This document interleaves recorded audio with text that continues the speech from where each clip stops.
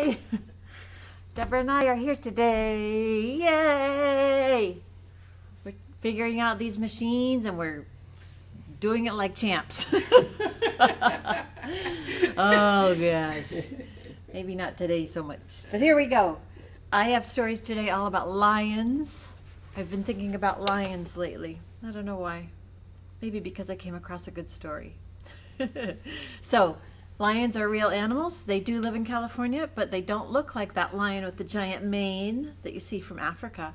They are mountain lions or cougars or pumas when they live over here in the United States. So, they have a different name, but they're still lions. And they are close by. So, we'll read about some of them. We'll read made-up stories about them. All right, we're going to shake our sillies out first, though. We need some exercising, right? Ooh, ah, ooh, ah, ooh. Okay, stand up with me. Stand up, stand up. Here we go. All right, go. There we go.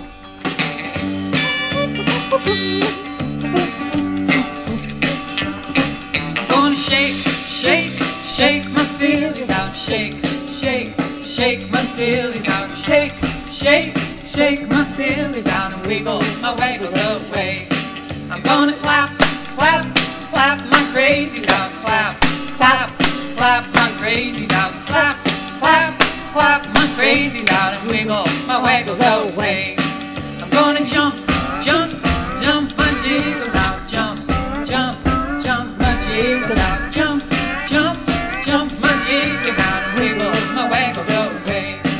I'm gonna yawn, yawn, yawn my sleepies out. Yawn, yawn, yawn my sleepies out. Yawn, yawn, yawn my sleepies out and wiggle my waggles away. I'm gonna stretch, stretch, stretch my stretchies out. Stretch, stretch, stretch my stretchies out. Stretch, stretch, stretch my stretchies out and wiggle my waggles away. Here we go again. I'm gonna shake, shake, shake my sillies out. Shake, shake, shake my sillies out. Shake, shake, shake my sillies out and wiggle my waggles away. And wiggle my waggles away. Yay! Now I'm ready. Yay! Okay. Whew. All right. Let's see what we know about lions. Lions aren't animals that you have as a pet. And sometimes they live in places like zoos. There have been some good documentaries about them, so you can see what a real lion looks like. But, gosh, they are bigger than us, so we have to respect them for sure. Oh, I don't need my... I'm being careful without my mask. I'm trying not to breathe on Deborah. Okay, so this first book is a book that is from my childhood 100 years ago, and it's one of my favorite books in the world. And it's by the author Don Freeman, and he also wrote Corduroy, about the bear with the corduroy pants. And he also wrote Beady Bear, and many, many other books. He's from California. He lived in Santa Barbara. And this book is called Dandelion, Dandelion the Lion by Don Freeman. And the pictures on this are sort of, they're not that colorful. There's only two colors here that he used to draw with, so they're not very bright. But they're sweet. All right, here we go. On a sunny Saturday morning, Dandelion woke up, stretched, and yawned, and jumped out of bed.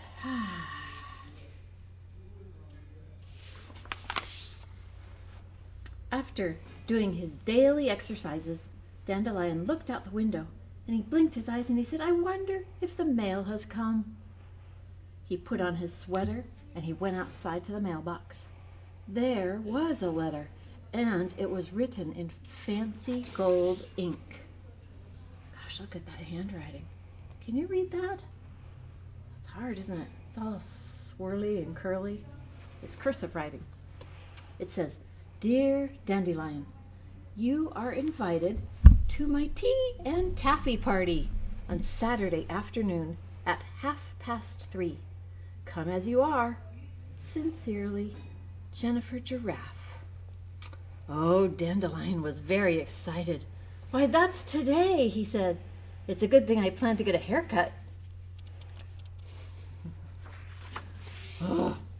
As soon as he had washed and dried his breakfast dishes, he made his bed nice and neat. He ran down the street to the barber shop.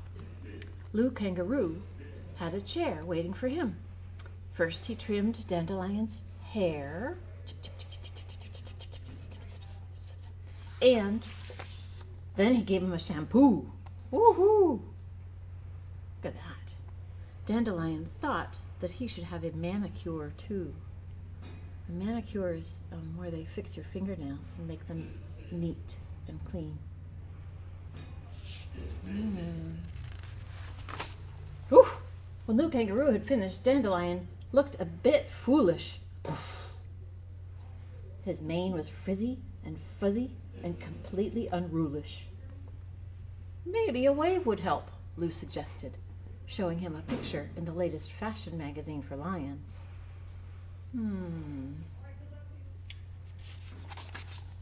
Dandelion agreed. This was exactly what he needed. So Lou went about curling his mane.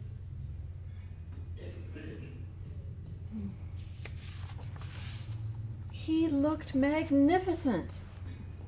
But now Dandelion thought that he really should wear something more elegant than a sweater to a party.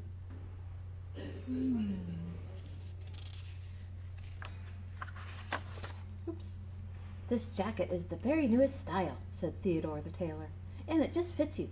All you need now is a cap and a cane. Happy Crane will be glad to help you. Gosh, how does he look now? Pretty snazzy, huh? What a dapper dandy he had suddenly become. It's nearly 3:30, said Dandelion. It's time to get something for my hostess. He's going to bring something to the party. A bouquet of dandelions would be perfect. He knew this tall door very well, having been there many times before.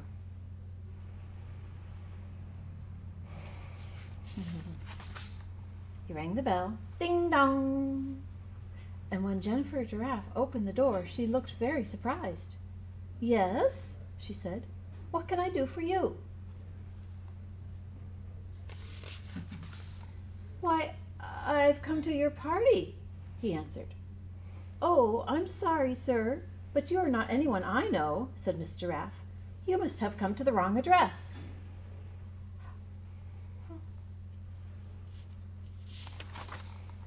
And with that, she closed the door right in poor Dandelion's face. I'm Dandelion, he roared. You've made a mighty mistake. But there was no use knocking. The door stayed tight shut.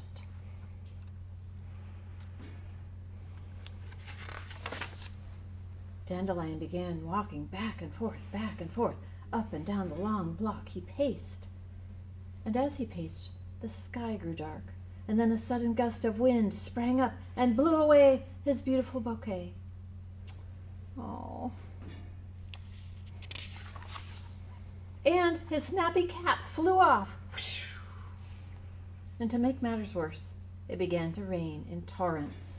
Dandelion dropped his cane and stood under a weeping willow tree. Oh no. But the rain poured down through the branches. Dandelion was soon soaking wet, and his curls came unfurled. He took off his jacket and he hung it on a willow branch. Luckily, he had kept on his sweater. At last the rain stopped, and the warm sunshine came beaming down. Dandelion decided to sit on Jennifer Giraffe's front steps until his mane was dry.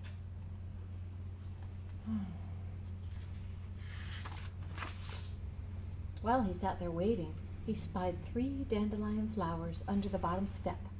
where they had been protected from the wind and the rain. He picked the dandelions and he said, "I think I will try again." And he rang the bell. Ding dong! "Well, well, if it isn't our friend Dandelion at last," said Jennifer Giraffe. "We've been waiting for you for the past hour. I do hope you weren't caught in that awful cloudburst." Everyone at the party greeted him heartily.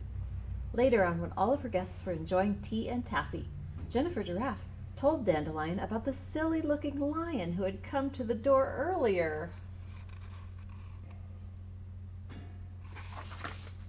Dandelion almost spilled his cup of tea as he reared back, and he laughed uproariously. "Ha ha ha! That was me! I was that silly-looking lion!" Miss Giraffe was so flustered that she got herself all tangled up in her long pearl necklace. Oh, I do apologize for having closed the door on you," she said, blushing. "I promise never to do such a thing again." "And I promise you I'll never again try to turn myself into a stylish dandy," said Dandelion as he sipped his tea. "From now on, I'll always be just plain me." The end. Dandelion the Lion by Don Freeman. Gosh, doesn't he look fancy there? So different from what he really looked like.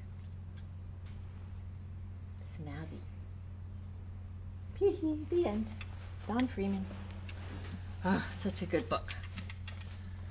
But real lions don't drink tea, do they? Or eat taffy.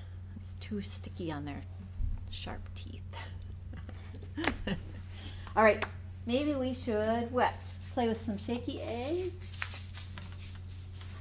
What do you think? Do you have something at home that we can shake, that you can shake? Deborah, do you want to play? Yay. Maybe we can sing our chicken song. Do you remember it? Here we go. Chick, chick, chick, chick, chicken, lay a little egg for me.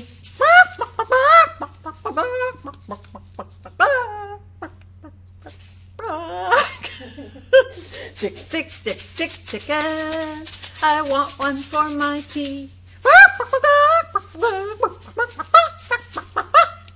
I haven't had an egg since breakfast, and now it's 3:30. So, chick, chick, chick, chick, chicken, lay a little egg for me.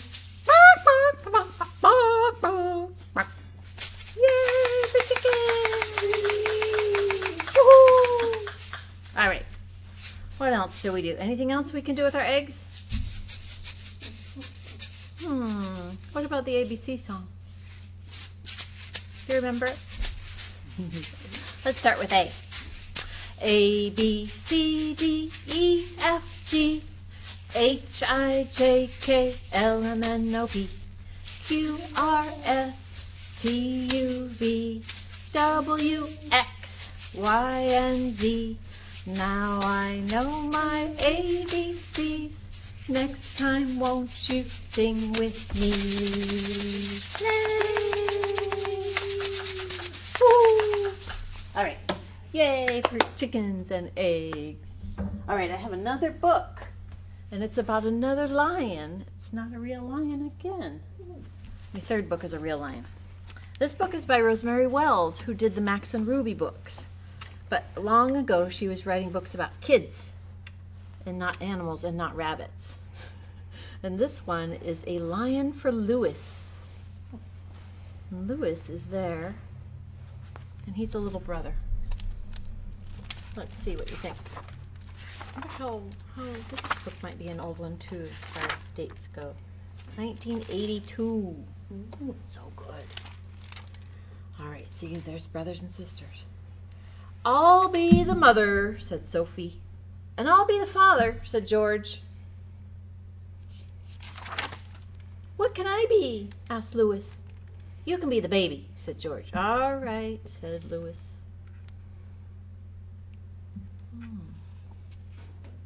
Dressing up. Fun.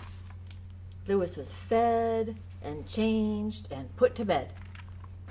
Now can I be the father? Asked Louis. Or the mother? That's over, said Sophie. I'm a doctor now. And I'm the head nurse, said George. But what about me? What shall I be? Asked Louis. You can be sick, said Sophie. All right, said Louis. George gave Louis 10 shots. Sophie bandaged him up. And then they gave him some medicine and put him to bed. Now can I be the doctor? Asked Louis. Or the nurse? That's over, said Sophie. I'm a princess now. And I'm a prince, said George. Can I be something? Said Louis. Stay down there, Louis, and hold this tight, said George. All right, said Louis.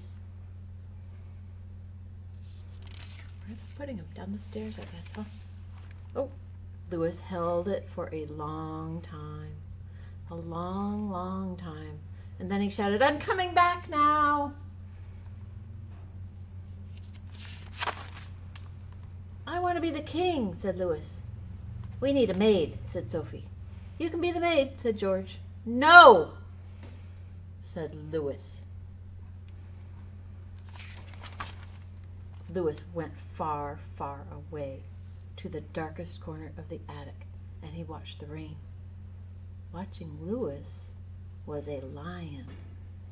It didn't move. Maybe it's dead, said Louis, and he tickled it. Tickle, tickle, tickle, tickle, tickle.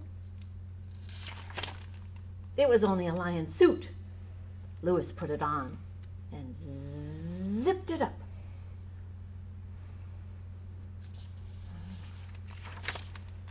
Then Louis shouted, Help, I've been eaten by a lion. Silly, said George. Nonsense, said Sophie. Louis stepped forward. Help, shouted Sophie. Don't eat us, screamed George. Louis and the lion crept closer and closer. Are you in there, Louis? Yelled George. Can you hear us, Louis? Yelled Sophie. Inside, Louis growled.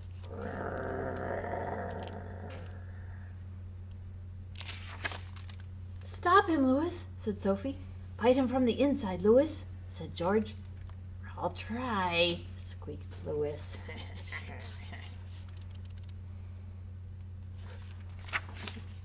So Louis swatted and kicked, and the lion roared. And Louis pummeled and pounded and thumped and bumped inside the lion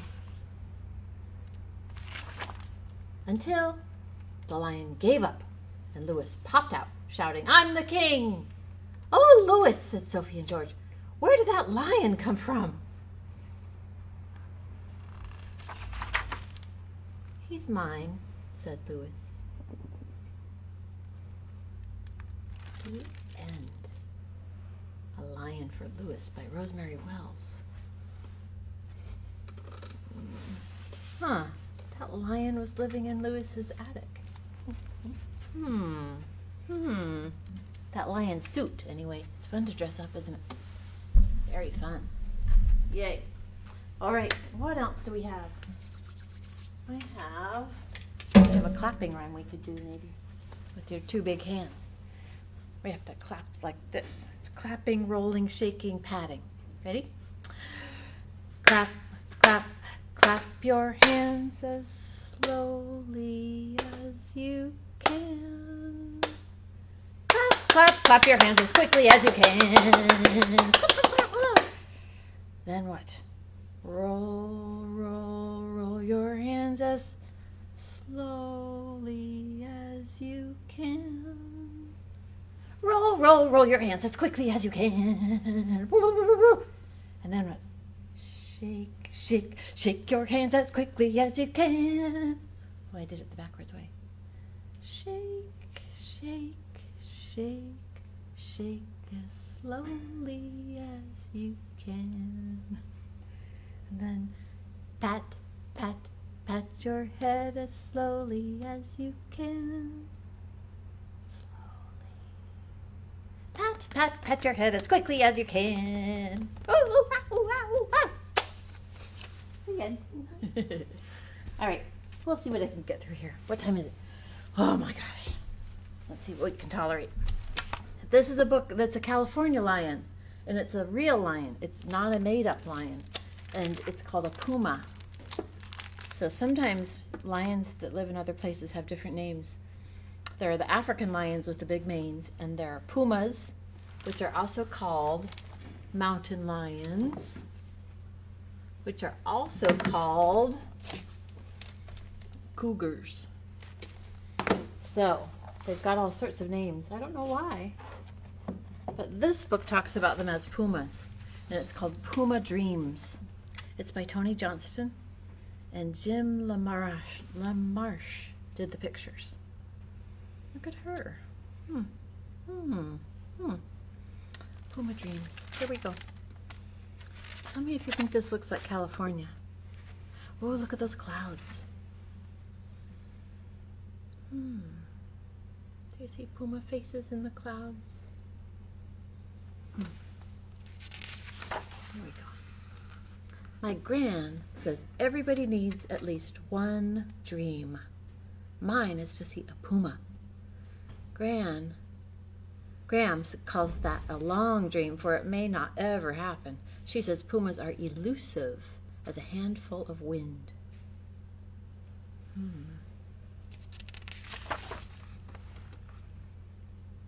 That their numbers are dwindling, getting smaller and smaller. Some are hunted down, some are forced from the land when people move in. So they keep shy of people and to themselves, quiet like secrets. See that one hiding? Hard to even see that one. Near here, years ago, a puma showed up by a horse corral, stalking supper, and somebody spotted one down our canyon, dozing in an old oak limb. A neighbor says puma kittens once were hiding in his barn, but me, I've never seen one. I want to, before they are gone.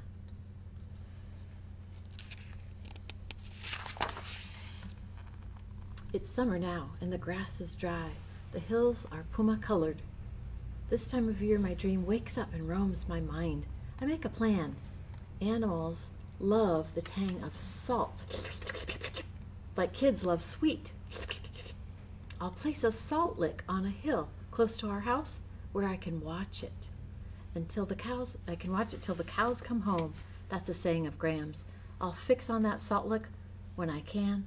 I hope if I'm patient and a little lucky, I'll see my puma. A salt lick is a big chunk of salt. It is like the size of a bucket, or bigger maybe. And it's a big square, and it's for animals. One damp morning, fog swallows the hills and creeps through the trees, slow and thick like a mystery. Graham and I jounce down to the feed barn in her old truck. I invest my allowance money in a salt lick. 50 pounds. Like me, we jounce back and juggle the salt from the pickup. Struggle with the salt from the pickup. Plunk. And then we grin at each other and we lick it for luck. Looks like a giant ice cube, doesn't it? But it's all salt, like the salt you use in a salt shaker. But animals like salt too, and they need it, just like us. Now I wait for a puma. It may take days, or years, or never. But you don't give up on dreams, Graham says. Easy dreams aren't worth a pin or a pickle.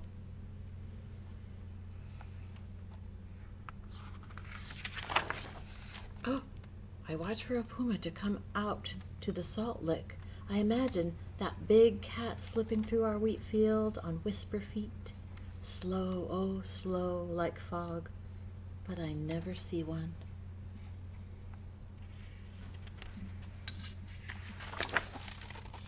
I imagine it as it prowls the dark with owls, but I never see one. I imagine snow dusting my puma as it hunts in the darkest hours. Still no luck.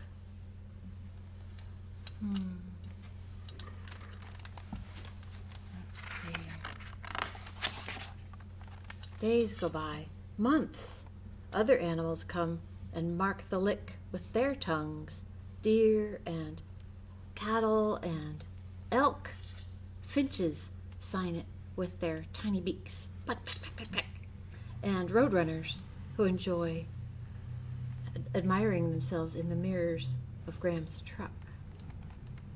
Roadrunners. Oh yeah, those are maybe some coyotes. What else is here? An elk, some deer. There's that roadrunner.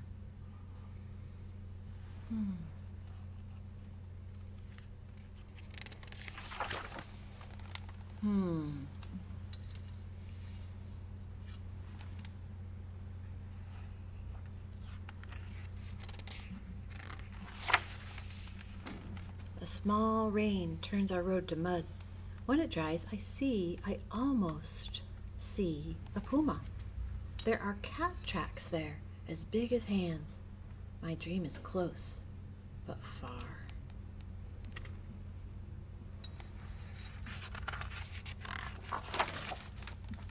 I make myself a puma stick for when Graham and I walk the hills.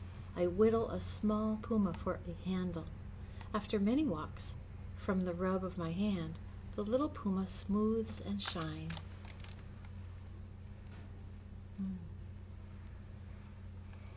What a nice place to walk.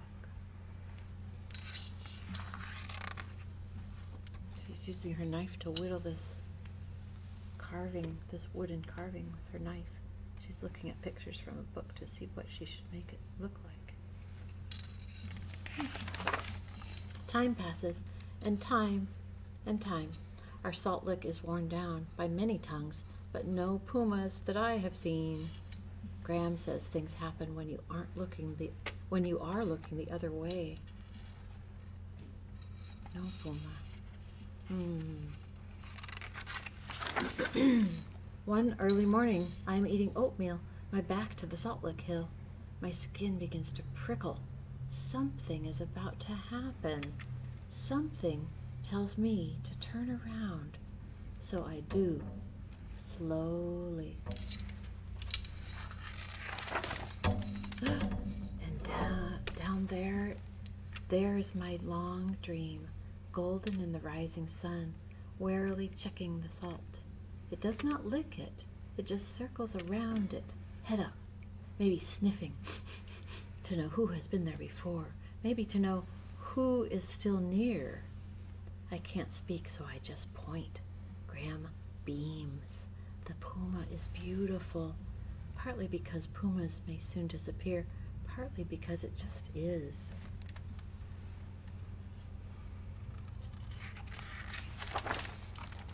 When it goes away, I keep looking at the place.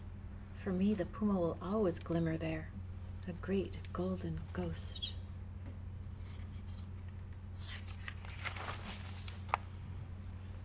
From the work of many tongues, the salt sculpture is smaller now. So I lug it home. It's a doorstop for my room. My Graham says everybody needs at least one dream. My first one came true. Soon a new dream takes its place. I want to help pumas stay in the world and be safe. I don't know how to do that, but I will find a way.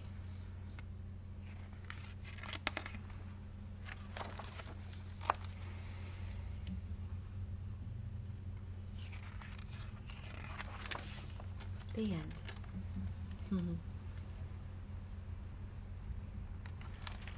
Home and Dreams by Tony Johnston and Jim LaMarche.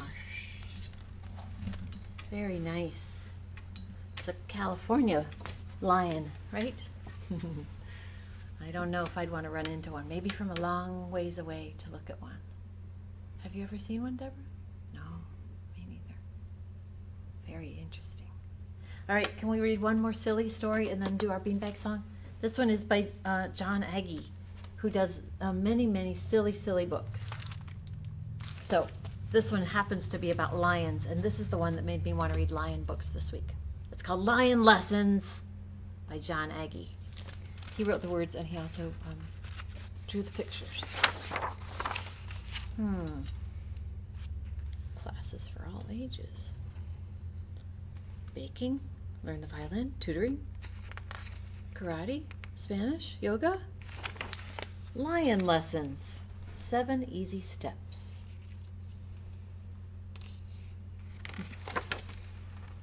It's not easy getting your lion diploma. I know. I took lessons. My teacher was a pro. There are 7 steps to becoming a lion, he said. But first, we must stretch. We did the upward lion, the downward lion, the upside down lion, the rolling lion, the flying lion, and we shook our manes.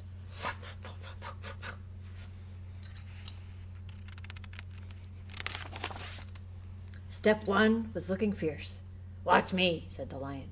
You bare your claws, you gnash your teeth, and you show your fangs.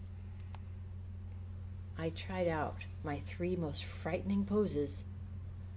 The lion wasn't impressed. Step 2 was roaring. It's simple, said the lion. Take a deep breath and roar as loud as you can into this microphone. Roar! Roar! Roar! I took a deep breath and roared as loud as I could. Needs work, said the lion. Step 3 was choosing what to eat. The lion showed me the menu. Fresh today, free-range muskrats, wombats, organic iguana, grass-fed new, all-you-can-eat antelope, sloth, prairie-raised anteater, and wild warthog. Are there any specials? I asked. You know, like spaghetti? The lion growled. We don't eat spaghetti. Step 4 was prowling around. We crept through the woods, trying to be invisible. We hid in the bushes. I can see your tail, said the lion. We hid behind trees. Your tail, said the lion. I can still see it.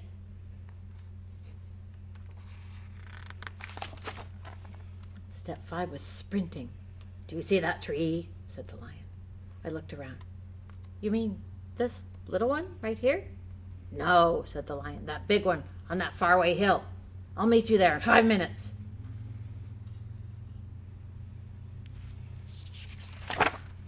It took me an hour. You need to hit the gym, said the lion. Step 6 was pouncing. It's simple, said the lion. You get a running start and then you jump on that lady. But I'll scare her to death. Ah, that's the idea, said the lion. So I got a running start and I pounced.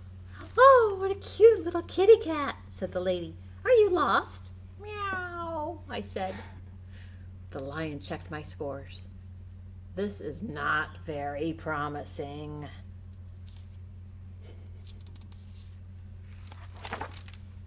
Step 7 was looking out for your friends. Right away, I spotted a kitten. Friend or foe, said the lion. That's easy, I said, friend. What about that dog?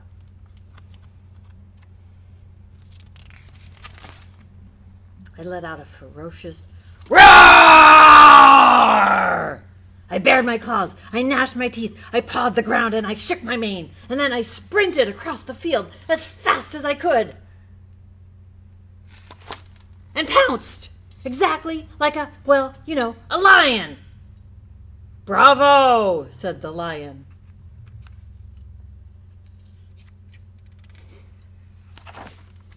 And that's how I got my diploma. Lion diploma. I'm very proud of it. But now the neighborhood cats won't leave me alone. The end. Lion Lessons by John Agee.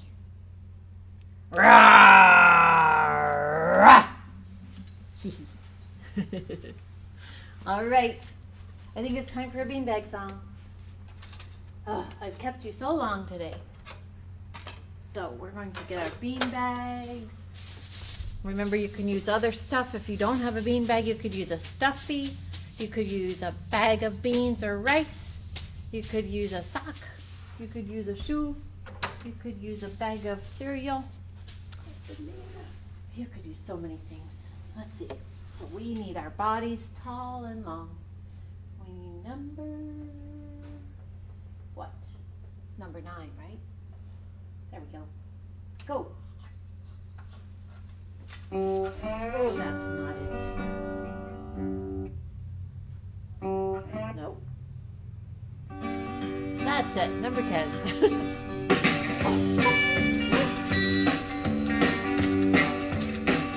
I'm gonna shake, shake, shake my silly. Oh my gosh. Are we shaking our sillies out with our bean bags? We are not. I put the wrong one in. Try again. I wonder why number 9 didn't work. Oh gosh. Foibles, foibles. Okay, go. We need number. Now we need number 9. Oh gosh. There it is. Okay, we're gonna start this song off by putting the beanbag on your shoulder. On your shoulder. Take that beanbag, put it on your shoulder, keep it on your shoulder. That's the way we. Your knee. Take that Your knee. beanbag, put it on your knee and keep it on your knee, and that's the way we. Your hand. Take that beanbag, put it on your hand and keep it on your hand, and that's the way we. Your head. Take that beanbag, put it on your head and keep it on your head, and that's the way we. Your elbow. Take that beanbag, put it on your elbow, keep it on your elbow, that's the way we. Your neck. Take that beanbag, put it on your neck and keep it on your neck, and that's the way we. On your stomach. Take that Your stomach. beanbag, Your belly. put it on your stomach, keep it on your stomach, that's the way we. Your ear. Take that beanbag, put it on your ear and keep it on your ear, and that's the way we. Your wrist. Take that beanbag,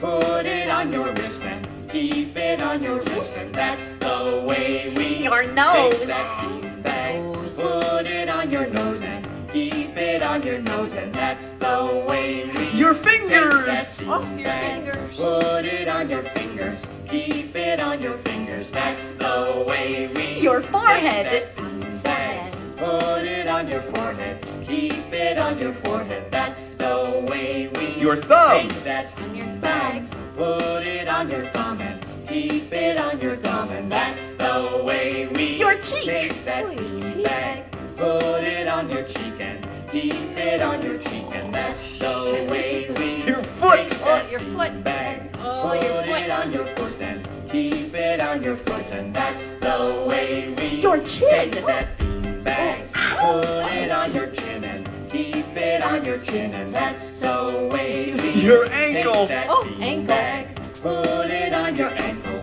keep it on your ankle, that's the way we. Your back. Take that On your beanbag, back. put it on your back and keep it on your back, and that's the way we. Your bottom. Oh, your bottom. Put it on your bottom, keep it on your bottom, that's the way. Woohoo! Woohoo! Boom, boom, boom. Yay! All right, everybody. Thanks for coming to Storytime. If you need books about lions, then please call us up. We have so many good ones. We have them in English and Spanish, real lions, fake lions, California lions, African lions, so many. And there's a lot of holidays coming up too that we could read about. So maybe next week or the next couple weeks we'll be reading some things that are holiday books. So, all right, friends, we miss you. We love you. See you soon. Bye.